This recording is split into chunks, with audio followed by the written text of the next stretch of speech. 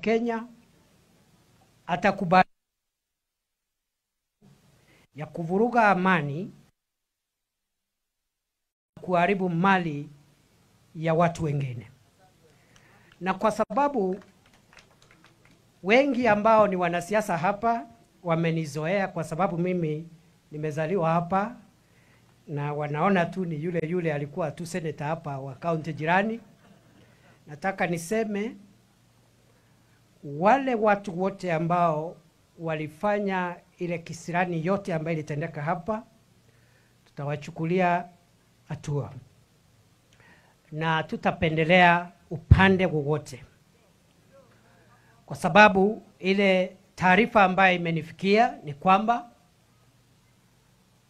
watu wa mrengo wa governor wa Meru County walifanya uchochezi, walivuruga amani, walitusi watu wengine, na vile vile walipiga wanahabari wakidhani ya kwamba wanatetea governor wa Meru County. Lakini vile vile wale ambao walichokozwa pia walifanya vitendo vya kuvunja sheria ya nchi yetu. Sasa ikifika hapo ndio tuwe na taifa dhabiti na taifa lenye adabu. Na mumeona vile nimekuwa mkali na nimekalia ngumu wale wanasiasa walikuwa wanataka kuleta ugaidi. Wale wa mrengo wa Azimio walikuwa wanajisingisia wanafanya maandamano, wanavunga barabara, wanachoma manyumba, wanandunga wananchi visu, wengine wakavunja maofisi hata ya serikali. Na hata siku moja kabla hatujakuwa ngumu kidogo, wengine wakaenda pale Kitengela, wakaharibu ofisi kama hii ya DCC imejengwa na pesa ya umma, na wakachoma mali ya serikali zikiwemo nembo za kitaifa na bendera ya taifa ya Kenya. Hatuwezi tukakubali nchi yetu ati mtu ajisingizie ni siasa anafanya, kuchochea mtu maskini kwenda kupigana na jirani yake na kuharibu mali. Na kwa hivyo wanasiasa wote na viongozi ambao walihusika na ghasia ambazo zilifanyika Jumapili, tutawachukulia hatua, na wote lazima waandikishe taarifa kwa polisi, wote, all of them, so that in future nobody tries this nonsense again. You must learn to persuade people using policies, ideas, not through violence and not through provoking people into violence. Na hii mikutano ambayo inafanywa ya uchochezi na kuvuruga wananchi, nimesema hakuna mwanasiasa atakubaliwa kufanya mkutano wa kuvuruga amani hapa tena. Sijui kama tumesikizana. Ukitaka kufanya mkutano, fanya mkutano wa kusema sera yako, useme ile mama unafanyia wananchi. Lakini mkutano wa kuchochea watu, hiyo tumepiga marufuku, haitafanyika. Sijui kama mmesikizana. Tumesikizana?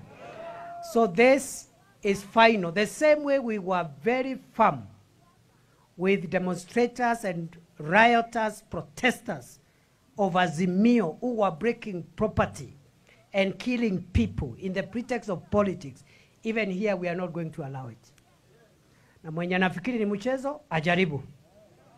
Nimeona kwa vyombo vya habari kuna watu sijui wamepanga mkutano wengine wa uchochezi tu kama huu mahali pengine kule Imenti Central.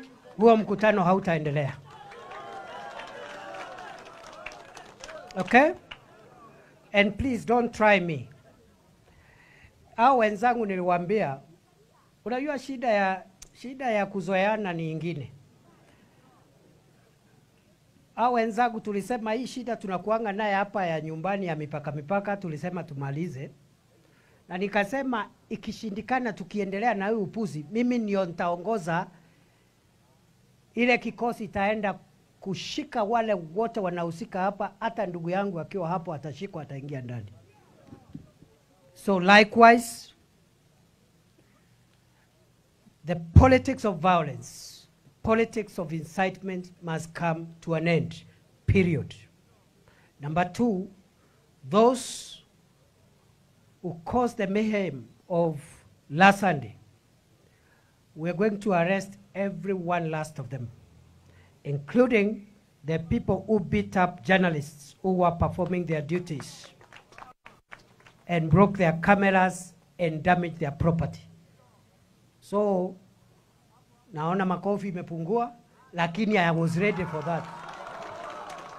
I was ready for that. Na tukifanya hivyo, nchi itakuwa taratibu.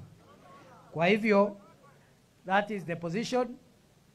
Hiyo mambo ingine hapo katikati, nani anataka kuwa kiti gani, nani anataka, hiyo muendelee, hiyo ni democracy. Lakini watu wafanye kwa amani. Nyinyi mungetaka vita jameni? Unachukua mawe unaenda kupiga mtu mwingine, unaharibu magari, wengine mpaka wakapiga magari ya polisi na mawe. Sasa hii polisi ndio unasema kujeni mtulinde, alafu munapiga rao na mawe. So which is which? So mimi nataka niwashukuru. Mimi nipatie nafasi kidogo, hii wakora ndanyorosha. Hii wezi wa ng'ombe ndanyorosha hii. Ninyoroshe hao? Ninyoroshe hao? Wanyoroshwe? Wakwende? Bas, nataka sasa vile vile niseme kuna watoto hapa nilisikia waliimba vizuri.